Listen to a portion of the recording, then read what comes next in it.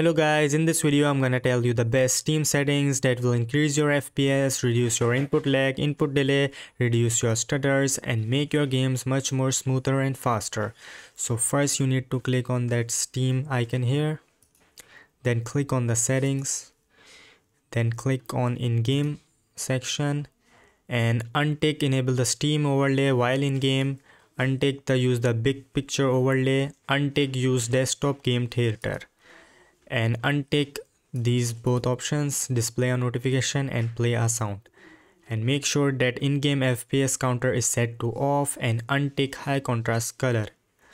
Then click on interface tab.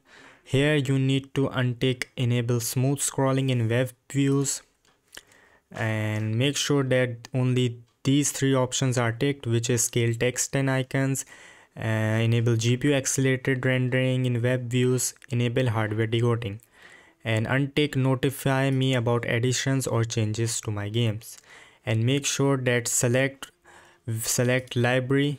Here it would be set to store, but you need to set it to library. Then you need to click on library section, and here you need to tick low bandwidth mode and tick low performance mode. Then click on broadcasting section and make sure that your broadcasting is set to disable. Then click on remote play and untick enable remote play. And now these were all the Steam settings in this section. Now we need to go to the friends and chat section.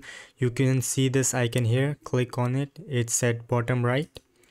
Now click on this setting icon, and here you need to untick enable animated avatars and animated avatar frames in your friend list. This would be set to on, you need to make it to off. Then click on chat section and turn on disable spell check in chat message entry and disable animated room effects. Make sure it's set to on. Then click on notifications and untick these all and click on never. So guys, these were all the best Steam settings that will help you increase your performance of your games and reduce memory usage of Steam. So I hope that you have enjoyed this video, so don't forget to give a like and subscribe to my channel. Thanks for watching.